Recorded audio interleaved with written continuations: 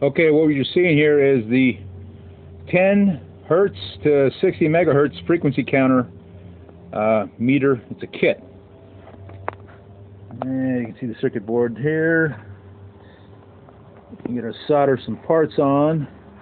This is the directions here. You can find it on the internet. It's about $30 plus shipping. And this is the frequency we're feeding it with, BK Precision. So that's 1 megahertz. We're only 130 difference here.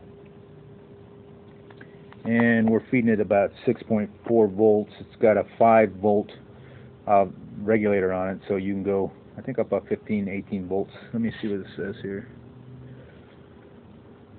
Yeah. 16 volts, I guess, is the max you can